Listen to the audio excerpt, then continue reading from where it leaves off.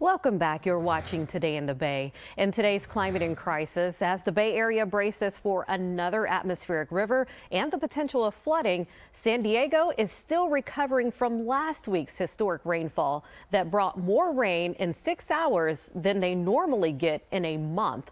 A group of scientists in Paris have developed a tool called Climameter to look at extreme weather events like San Diego's flood and calculate the impacts of climate change.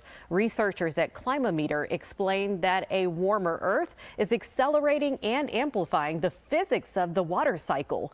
The more humans heat the planet, the atmosphere gets thirstier, evaporating more water and often dumping that water more quickly, sometimes all in one place, like in Southern California, where Climameter was used to determine the likelihood of how burning fossil fuels made the atmospheric river even wetter, swamping neighborhoods and triggering mudslides. For San Diego area, we find that this increase of precipitation is up to 15% more rain during this event due to anthropogenic climate change.